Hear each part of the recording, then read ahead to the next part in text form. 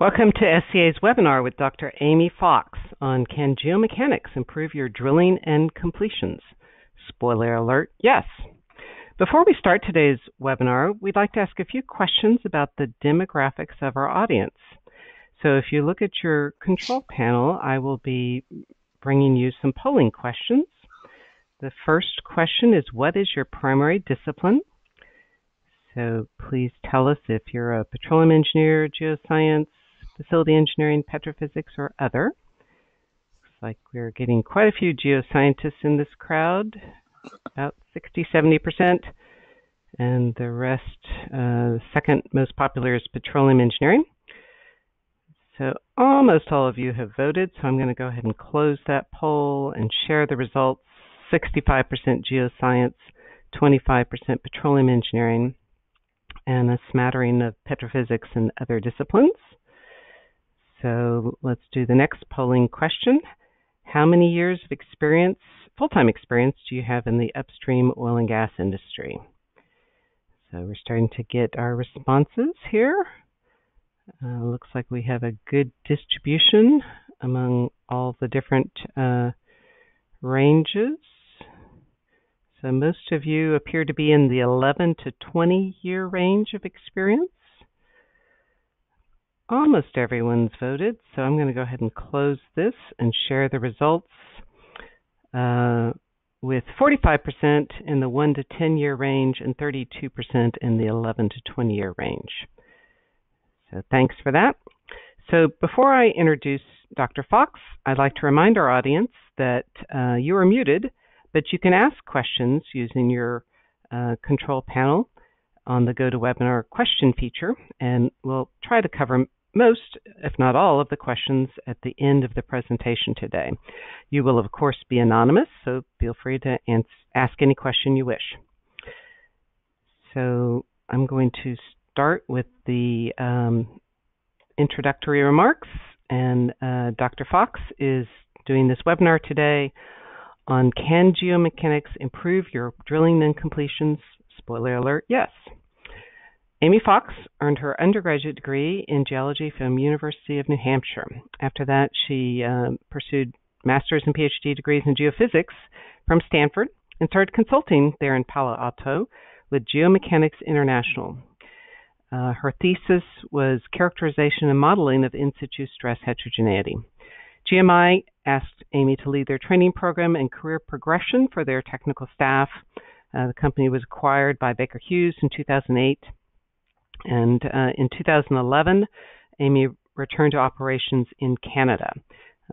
Amy is a popular author and speaker at various industry events, and she's very passionate about geomechanics. And so we hope you will get the sense of that today.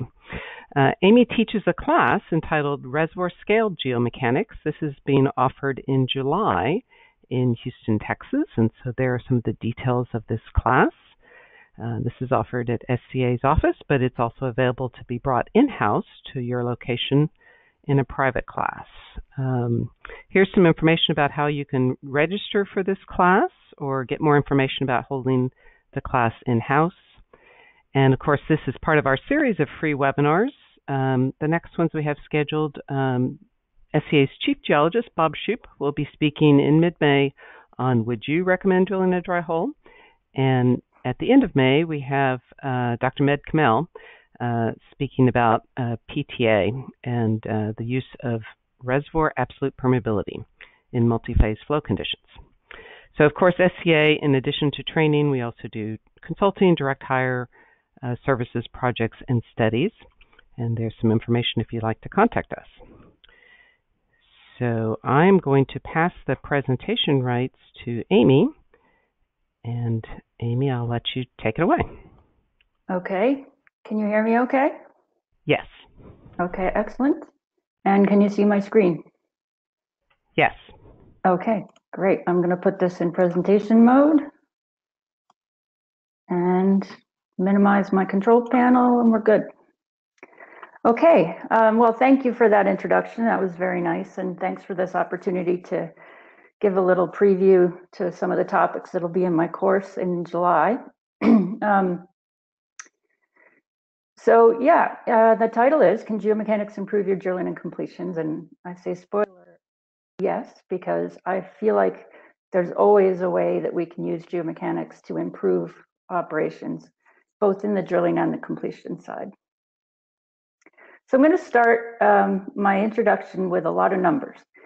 I know I disobey every rule of PowerPoint and that don't put a lot of text in numbers, but we're talking about numbers here. We're talking about improving our drilling and completions, and that's a numbers game. So this is a little study I did a few years ago on the Montney play. It's an unconventional play, very hot right now here in Western Canada. And I wanted to just see, because we have a lot of public data available to us here, so I can go in and mine that data to see how companies are performing. And what you see here, I'm going to turn on a pointer. What you see here are about 10 to 12 companies here. I didn't want to name them, but each one's an operator. And then in the next column, you see the number of wells they drilled, and of those, the number that went over the drilling AFE. So, of course, it required that I had access to both the AFE and the actual costs. So there's a caveat there. But here's what I found. The total AFE for wells that went over in millions of dollars is in the next column, and those are some pretty big numbers. The total drilling costs for the wells that went over, also in millions of dollars, is in the next column, and unfortunately those are even bigger than the previous column. And then if you kind of take the difference and you divide by the number of wells that went over AFE, you see that these wells were ranging anywhere from about 300,000 to almost 2 million over AFE per well. And so these costs really add up, and it'd be nice to get them down. So when I mention problems, I'm usually confronted with people who say, yeah, but that's all on the rig, right? That's waiting time, that somebody dropped a wrench down the hole. Who knows? It's not geomechanics. Well, I have a colleague who is with this company, Shared Earth Solutions, and he and a couple of drilling engineers, what they do is they do part of my workflow, which is they mine through the daily drilling reports and the completion reports and try to find out exactly where money was lost. So sort of a post-mortem thing. So in this study, they were looking at the Duvernay, another hot play here in Canada, and they divided out the lost time and problems by mechanical problems, so rig related or waiting for loggers or whatever, what have you. And they separated that out from formation related problems. So here's their Duvernay study. They looked at 103 wells, and they totaled up all the problems that were related to mechanical NPT. And what they found was it came to about $17 million in lost cost because of these problems. And so, yep, that's an awfully big number. But in the same study, if we look at the formation-related NPT, or non-productive time, what they found was $18.5 million lost to formation-related problems. And most of these, if you go in a proactive mode instead of a reactive mode, you can avoid. So that's what I'm going to talk about. What has all this got to do with geomechanics? So I'm going to have to give you a little intro to what geomechanics is all about. The key parameters we're concerned about in geomechanics are the in situ stresses in the earth, and we have three principal stresses, and we need to know their orientations and their magnitudes. And then the rock properties, the mechanical rock properties, and the fluid pressures in the rock. So really are the building blocks of geomechanics. And the stresses are related to plate tectonics, as you would expect, and they vary throughout the world. This is a snapshot from the world stress map. It's just showing North America. And what you're seeing here are a bunch of little symbols. And for each symbol, the long direction indicates the direction of the maximum horizontal stress. And then the colors tell you whether you're in a normal faulting regime, strike slip regime, or a thrust faulting regime. And this just tells us what are the relative magnitudes of the principal stresses. And you can see it varies quite a bit. You can get multiple colors even in one area, California is a great example because you get so much going on around the San Andreas Fault. The symbols in the middle of each of these tick marks, they tell you what kind of data the stress directions and magnitudes came from. The circles are focal mechanisms from earthquakes, and you see a lot of colored circles on the map. What you also see is in areas where we're producing oil and gas, so Western Canada, Texas, offshore Canada, Eastern Canada, you see a lot of black symbols. And that just means that we don't know the relative stress magnitudes because the data type that was analyzed doesn't tell us that, or wasn't used in a larger modeling approach to get those stress magnitudes. So we're lacking knowledge of the stress magnitudes in a lot of our oil and gas operating areas. And they really are important. And we need to not only understand what they are in the earth before we drill the well, but we need to understand how they change when we drill the well or when we hydraulically fracture. I was astounded the first time I ever heard an operator say that the amount of proppant they pumped into the ground was equivalent to 200 train cars of sand. We are making massive changes to the earth stresses when we do these things. So what does geomechanics mean? It varies throughout the industry a little bit, especially recently with the rise of things like mini-frac interpretation. So I meet quite a few people now who say, well, yeah, I do geomechanics, but they don't really do the full geomechanical workflow.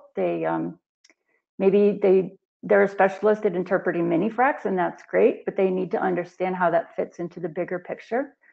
So again, this is kind of a busy slide, but I use it a lot. I think it's very instructive. What you have are in blue, you have kind of individual analysis types. And then down in the green, you have all the applications that those are applied to. And you can very easily see that right here in the middle is a big old bottleneck. So in situ stress determination is really the goal when we're interpreting, when we're doing these types of analyses. They should go through an in situ stress determination and then applied to these various problems such as sand production, hydraulic fracture modeling, caprock integrity, drilling recommendations. So you really can't skip that step. If you do, you're really just getting part of the picture, not the whole picture. So let's focus in on drilling now. And usually when I'm giving this as a live seminar or course, I use a sponge to kind of illustrate and define the wellbore stress concentration. So I'm going to try to do it with my poor PowerPoint visual skills here. So imagine you have a sponge and you put a hole in the sponge and then you squeeze the sponge. Obviously what's going to happen is that hole is going to turn into an oval. And what's really happening is you're creating areas of tension on either side of the hole and areas of compression, 90 degrees to that. And the same kind of stresses occur around a wellbore when you drill a well into a stressed rock. But of course, rock isn't like a sponge, so it doesn't necessarily turn into an oval. It may stay circular, but you still have that tension and compression. So here's a wellbore cross-section, cartoon obviously, and it's showing wellbore breakouts here, and then tensile cracks here and here. And the stress concentration that surrounds the well is what creates these features. And the stress concentration persists for about 2 to 3 borehole radii away from the well. Pretty strong right at the wellbore wall. And it's a combination of the in situ stresses, their orientations and magnitudes, the mechanical rock properties, the rock strength, the tensile and compressive strength, the formation pressures, and then the mud weight in the hole and the hole orientation. And what's key to all of this is that we can control some of these aspects, right? We can't control the in situ stress or the rock strength, but we can control our mud weight and our hole orientation.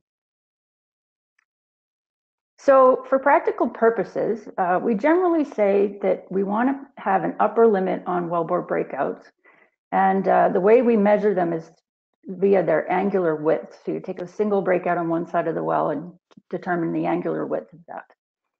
And the limits that we put on in practice are generally, we say we want to keep that within 90 degrees in a vertical well, and we reduce that to 60 for horizontal, maybe even less, just because it gets trickier to clean out that horizontal wellbore, especially if it's a really long lateral.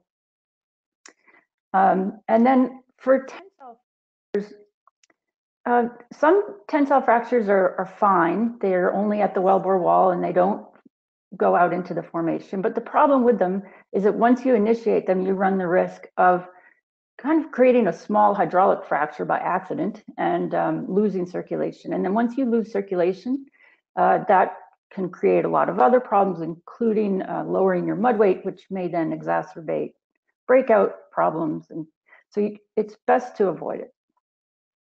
Now, why do we want to limit breakout width? A lot of wells have breakouts and it's not an issue. Well, the problem is when they get too large. What you see over here is a microscopic image of a laboratory created breakout in a small piece of rock. And you see these chunks of rock have broken off here. And so when the breakout forms, it's actually forming by chunks of rock breaking out and falling into the wellbore. And so you get a buildup of cuttings and cavings in the annulus. It becomes harder to clean the hole. You can get cuttings beds building up, especially in deviated wells. It can actually increase your mud weight and then, increase the risk of tensile fractures.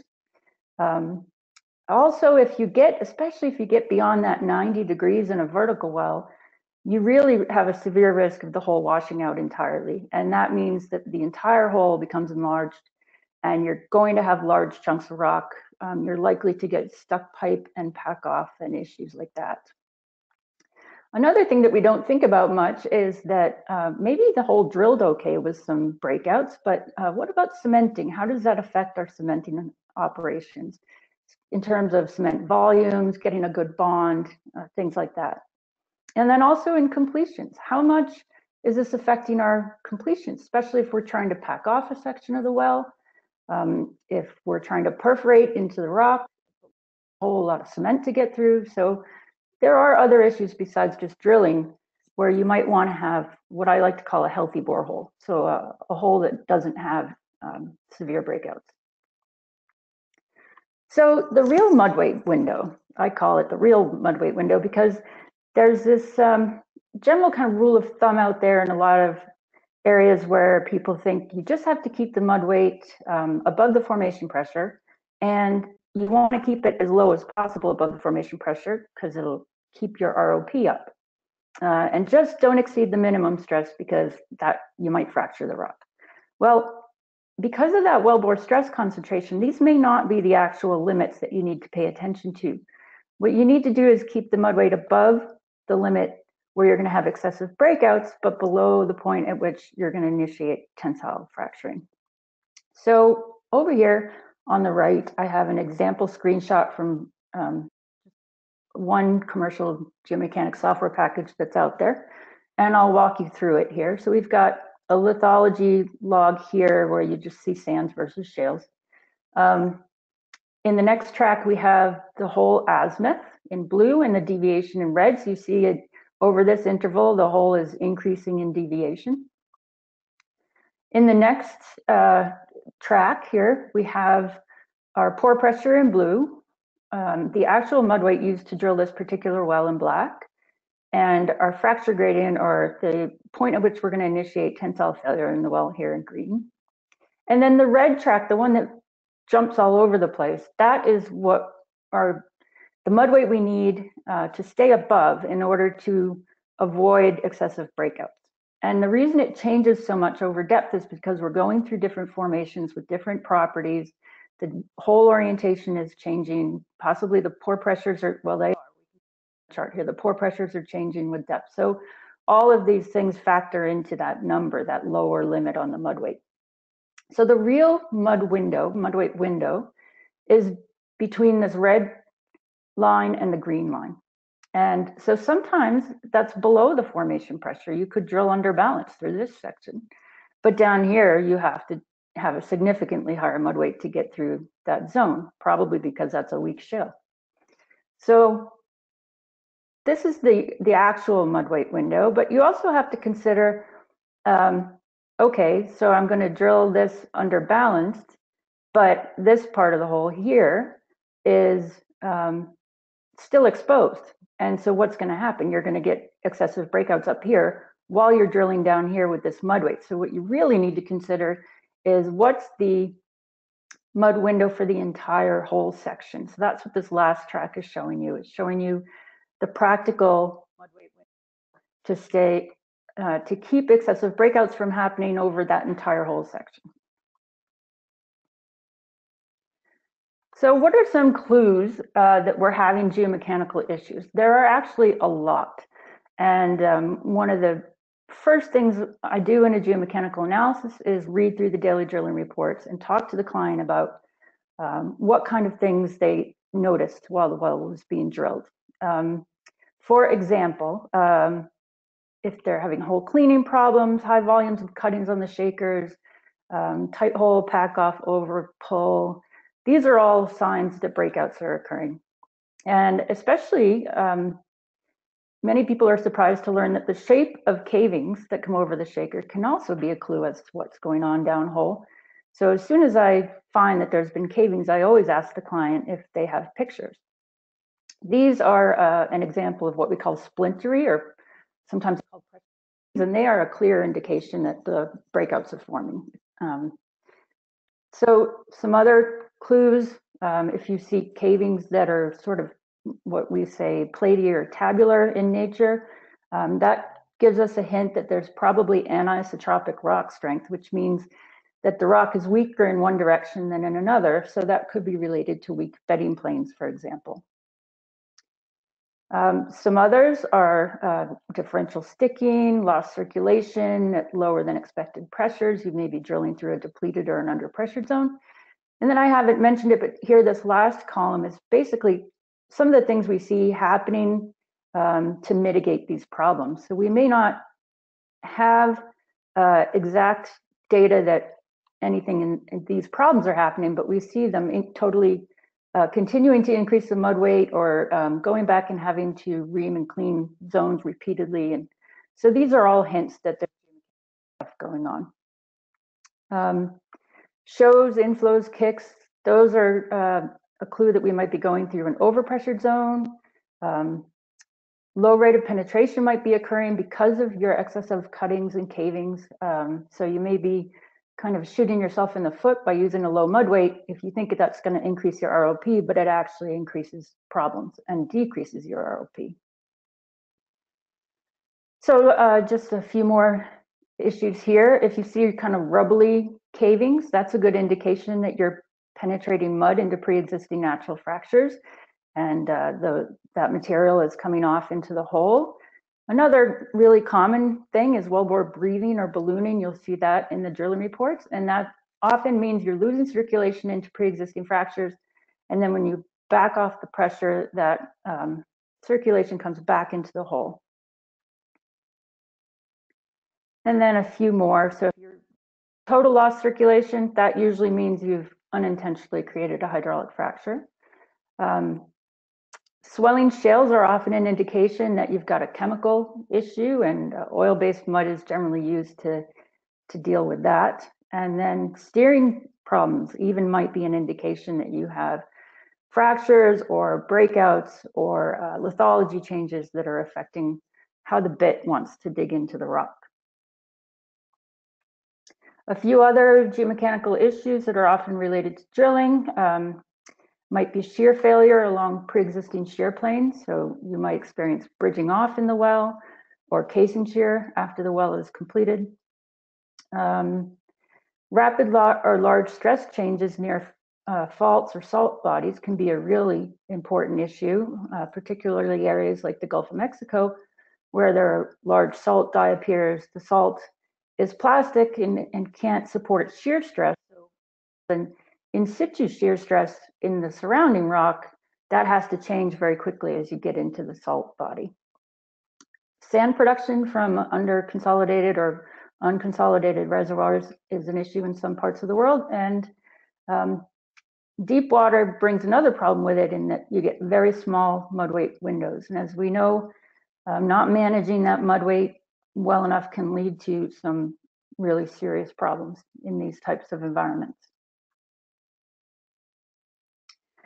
So what I consider to be a really seminal paper came out in 2010, an SPE paper by Fred Dupriest. He was at ExxonMobil for decades, now is at Texas A&M, a distinguished professor there.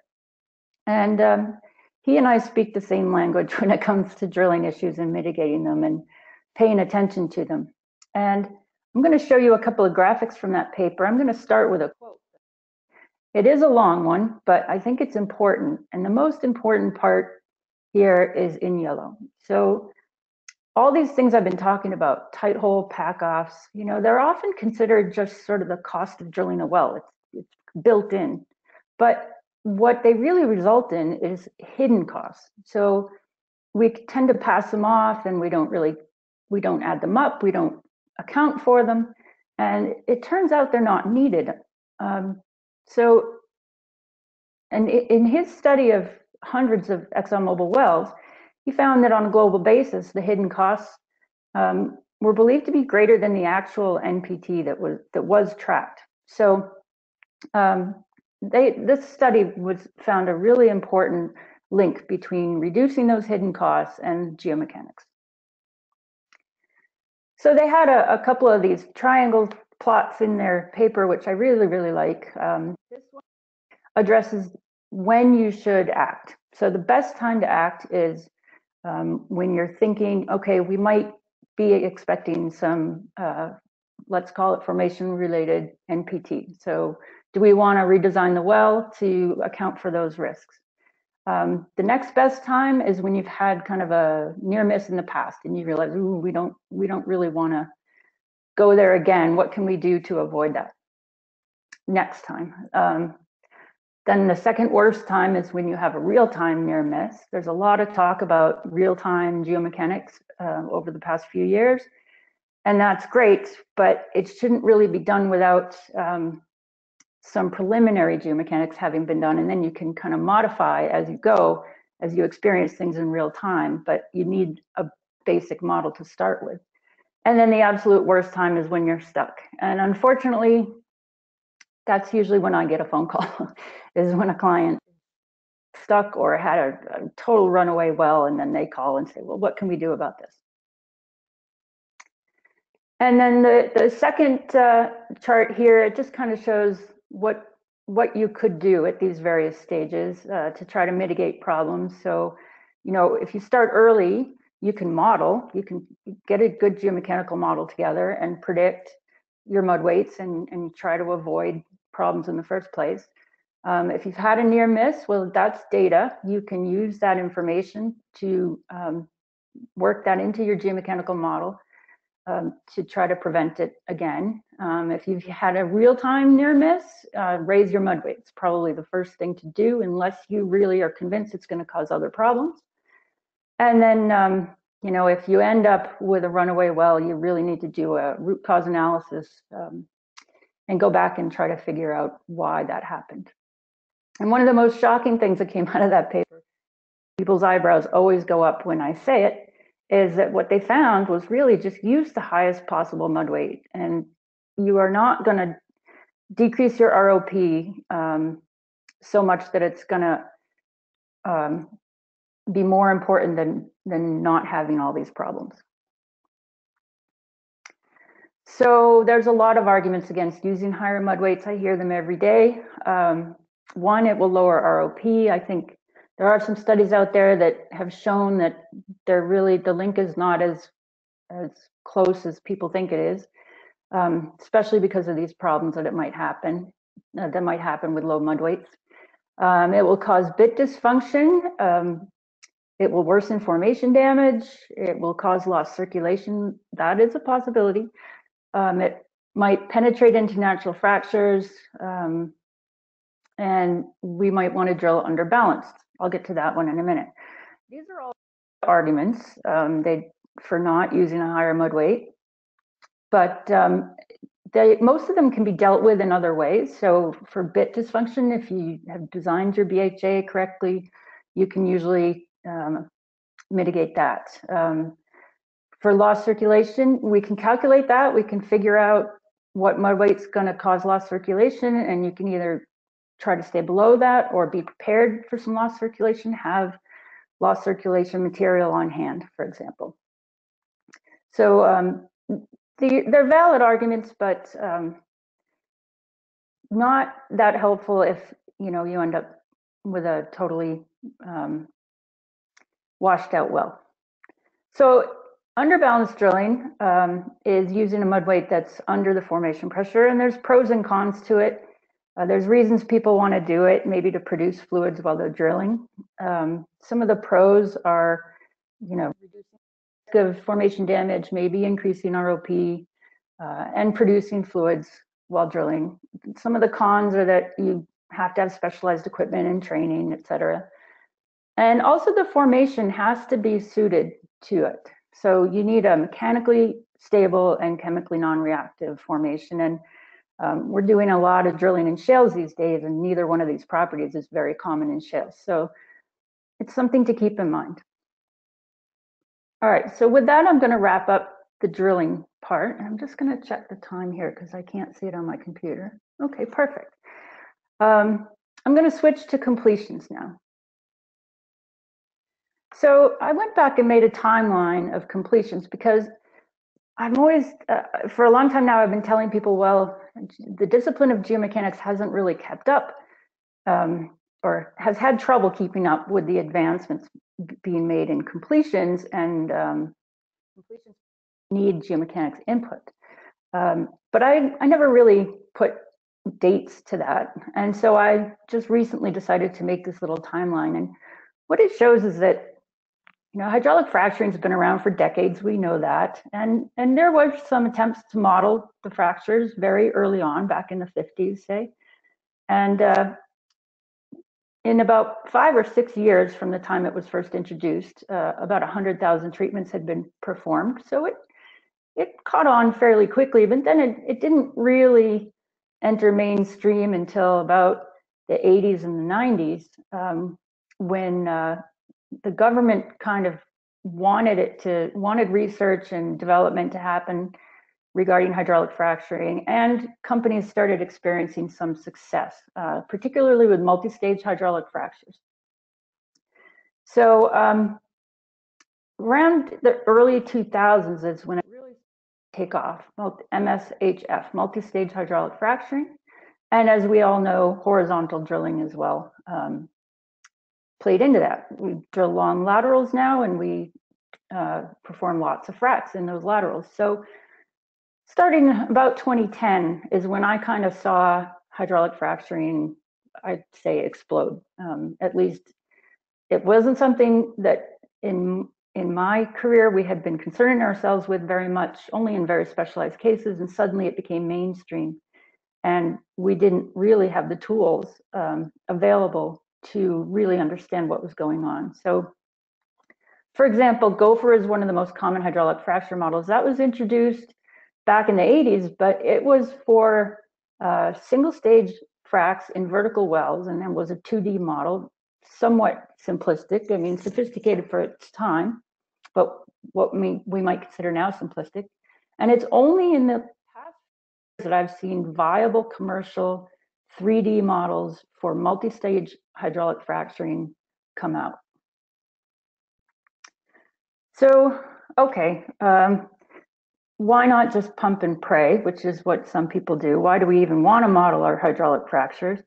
Well, this chart, it's a little outdated now, but what it shows is that drilling costs, pretty much, or well costs, sorry, just kind of stayed pretty steady up until about 2001. And then in 7 years, it increased by 350%. And that is directly linked to horizontal wells and hydraulic fracturing. So I think what we have here is a really good opportunity to optimize. So these modern models, they account for a lot of geomechanical issues. For one thing, they're three-dimensional. They account for multiple stages. They allow for asymmetrical fractures. One of the big ones now is stage-to-stage stress interference, because we're trying to, in a lot of cases, shorten our frac spacing, and that's putting our fracs nearer to each other. And we know we're changing the stress when we frac, so we need to understand how each stage is influenced by that. Some of these models can include structural controls on fracture propagation, interaction with natural fractures. Some of them include the ability to analyze mini fracs and make production forecasts, and some of them are real-time enabled. So from the web, I grabbed a couple of screenshots here of a modern Gopher model from Berry and Associates, and a 3D model by FracGeo. And I did a little search a little while ago. I think I found about 15 commercial software packages that have some or all of the features listed here. Problem with these models is they're great, but if we thought our earlier models needed data, these really need data. In order to understand interaction with natural fractures, for example, we need to know what natural fractures are intersected by the wellbore. So you can't just run these models with a couple of input parameters and some defaults and assumptions and expect to get very accurate results out of them. Another big issue, geomechanics related in completions, is induced seismicity. So we're seeing this in various parts of the world. This is a little plot I got off of the Oklahoma Geological Survey's website, and it just shows historical earthquakes in Oklahoma. I mean, Oklahoma's always had earthquakes, so that's not news, but the quantity is definitely increasing. So you see the light is 1882 to 2008. The dark blue is over a 3-year period, 2009 to 2012. And then the green is just in 2013. The yellow is just in 2014. And all this red was 1 month in 2015. So, of course, it's a concern. We know it's geomechanically related to either injection or hydraulic fracturing. The problem, there's definitely risk to infrastructure and so on, and so it's a definite concern, and it may affect our operations in terms of casing integrity and so on.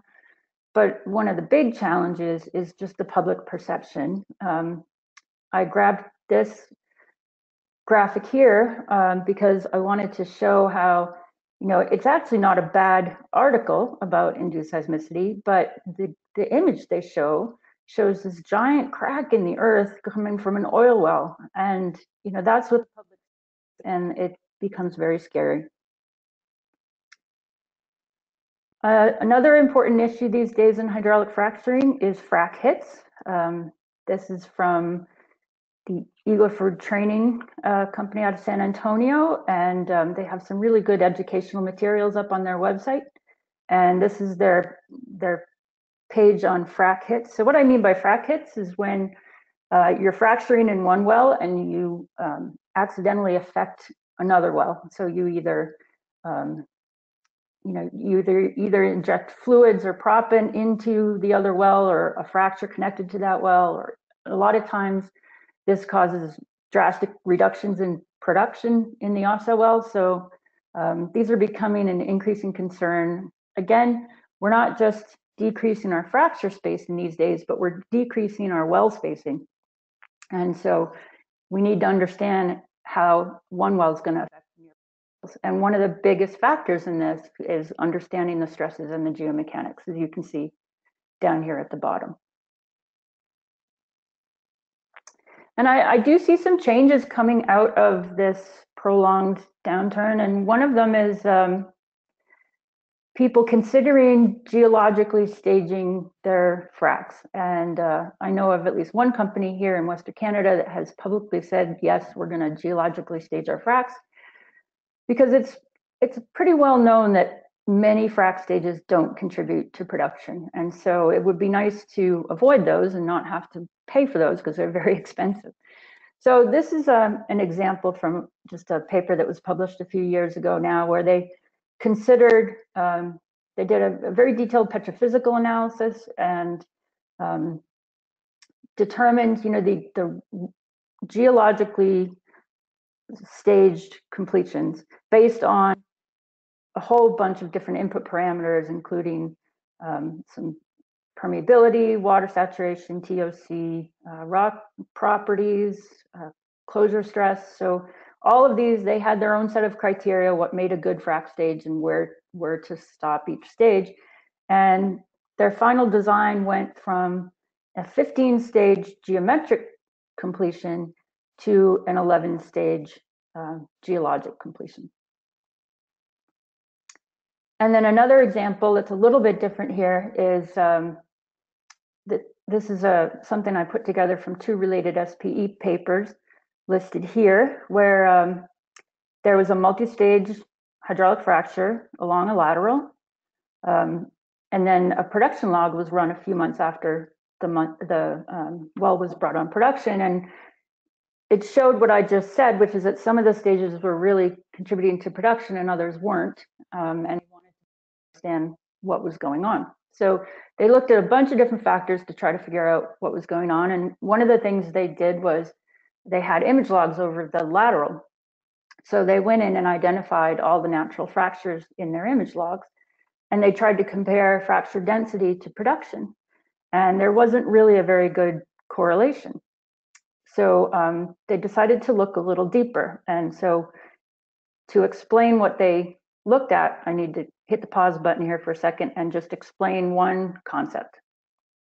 And that's the concept of critically stressed fractures. And again, when I'm doing this live, I usually use a book or somebody's cell phone to illustrate this, but I'm going to have to do it with my limited graphics abilities here. So pretend this is a book and it's sitting on a table and it's a nice flat table. So the stresses acting on that book are the normal stress, which is just the weight of the book.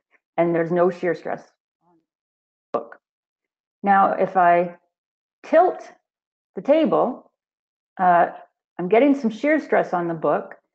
The normal stress is going down, the shear stress is going up, but it's not sliding yet because there's some friction there. There's some frictional strength that's keeping that in place.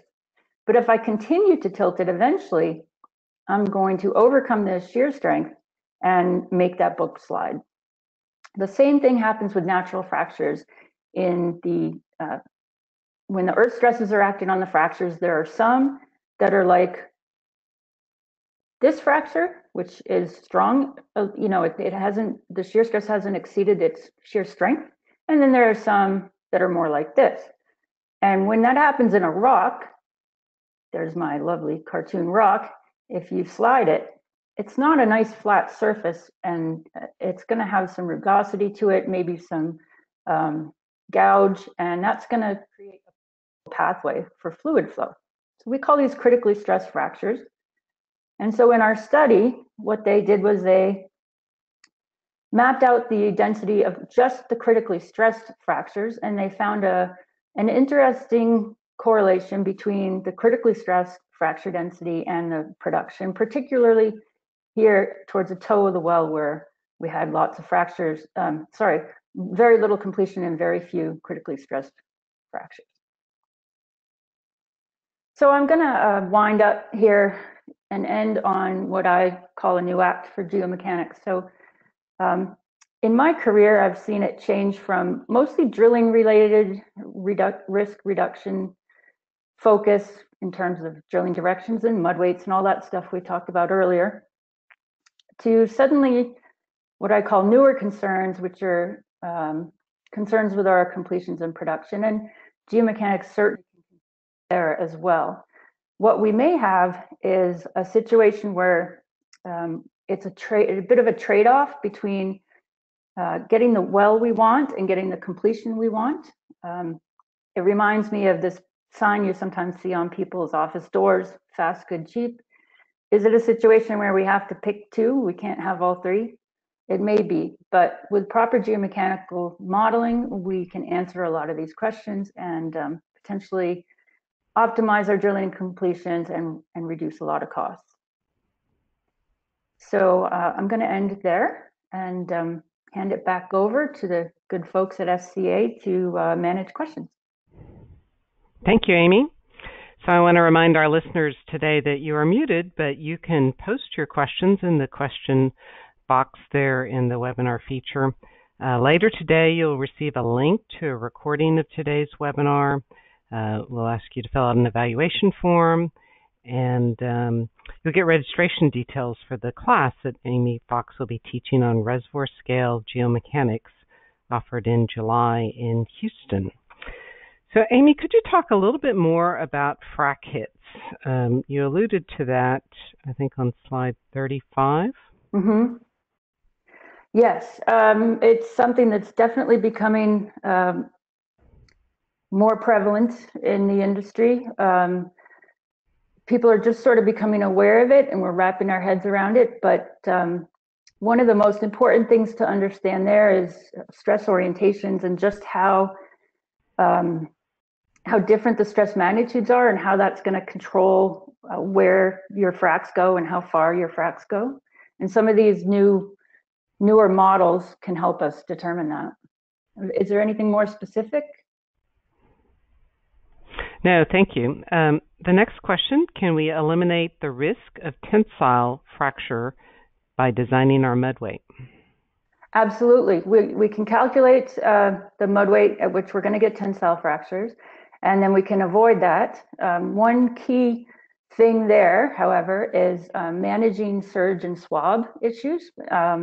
So if you're, say, tripping into the hole too fast and you create sort of a surge, a pressure surge that goes up, you may have your overall mud weight where you want it, but then when you create that surge, you may just temporarily increase the mud weight and cause a tensile fracture. So the two steps there is to one, calculate it when it's going to happen, and then manage your mud weight to stay below that. Okay. You showed an example where the critical stress fractures were directly correlatable to production. How can we design our fractures to accomplish that more often? Really nice question. So what we can do there is we can quantify the stresses and their orientations, and then we can calculate which fractures, if they exist, would be critically stressed, and then we can design our wells to intersect more of those. So obviously, if you drill a horizontal well, you're going to have a higher probability of intersecting vertical fractures, or if you drill a vertical well, you have a higher probability of intersecting horizontal fractures. Likewise, if we figure out that, say, fractures dipping 45 degrees to the northeast are critically stressed, we can design a well that will intersect more of those. Okay. I think you mentioned that in deep water, there's a small window of mud weights, and you were showing the Macondo well as an example. So how do we mitigate risk with that small window of mud weights? A great question. There are a lot of operational ways to do that. So the first step there is to calculate what that mud window is. Part of the issue there is just the very deep water contributing to a much higher pore pressure than you would get at depth than if you were on shore. But there are various methodologies called managed pressure drilling, which allow you to have a very tight control on the mud weight downhole. I'm not going to get into it because there's different methodologies, but that term, managed pressure drilling, if you look that up, you'll find a lot of information, especially I'm seeing it increasingly in journals like the Journal of Petroleum Technology by SPE. I'm seeing an increase in the number of articles addressing managed pressure drilling. Can you briefly describe a workflow to evaluate the presence of critically stressed fractures? Let me think about that for a minute. To evaluate so I mentioned earlier that we'd figure out the stresses, and then we figure out which orientations would be critically stressed in that stress environment. To evaluate whether or not we have any critically stressed fractures, we would need to actually have some image logs or some other way to select to characterize our fracture population and then see how many of those are in that critically stressed orientation. Another way you might be able to get some information on that is, I know my very first project that dealt with this concept was actually in a geothermal field where we were identifying fractures on image logs and then correlating those to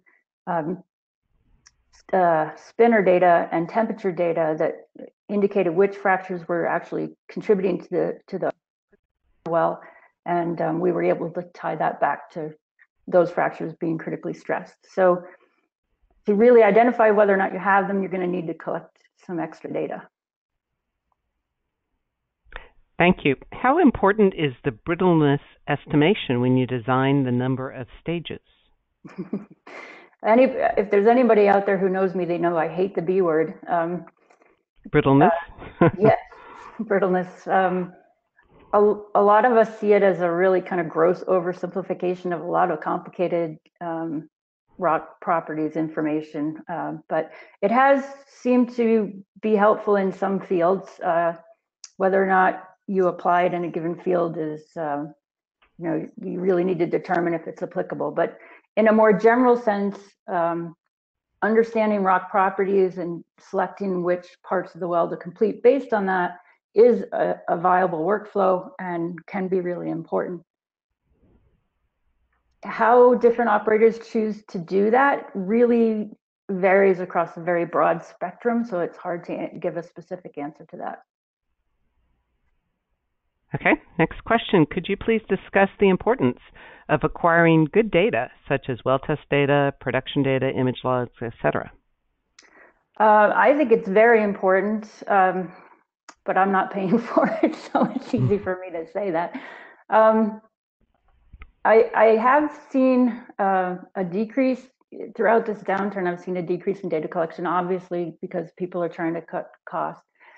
But now we've turned a corner and we're saying, well, we really need to optimize, but we have no data with which to do that. So it's a problem. I hope we'll see data collection start to increase. But one of the primary, it usually ends up being very important in a geomechanical study to explain to the client what parts of the geomechanical model are the most uncertain. So, for example, I'm working on a project now where I don't have any rock strength data, and I'm trying to quantify the stress magnitudes, but without that rock strength data, there's a trade-off. I can say, sure, if the rock strength is this, then the stress is this, or I can say, well, the stress can be this, and we'll still see what we see in the wells if the rock strength is this. But I don't really know either one for sure. So I can go to the client and say, can we, if this is really important to you, can we run some core tests and get some good rock strength data? And that will tighten up the model really well. Right. It sounds like it's a value of information exercise, really, to collect the information so you can make better decisions. Yeah, and it can be very. It doesn't have to be like spend a ton of money and collect a whole bunch of data, and that maybe isn't important. Maybe some of it is, some of it isn't. So one of the great things a geomechanics person can do for a client is help guide them in that, like explain to them what are the most critical types of data to collect. You said one of the interesting observations from Fred Dupree's paper was use the highest mud weight. Can you talk more about that? Yeah, I think the idea there is just instead of trying to keep the mud weight low and increasing it in a reactive way as problems start to happen, that the best way to mitigate costs is to just start with that higher mud weight and not have all those issues that may or may not lead to a major problem. But it's definitely, I see in almost every well, is the mud weight starts low and they only increase it when they need to. But by then, they've already had some breakouts and those will continue to cause some issues. You can't put the rock back. By increasing the mud weight, you don't fix the problems that you already had. Thank you. So we probably have time for one more question, so I'll give our audience a couple of minutes to type, and I'll remind everyone that later today you'll receive a recording of today's webinar that you can share with your colleagues. You'll get an evaluation form, a link to registration details for the class that Amy Fox will be teaching on reservoir scale geomechanics for SCA in July in Houston. And it looks like we've answered all the questions, so thanks, Amy, for your presentation today, and we look forward to seeing you in July. Great. Bye. Thank you very much.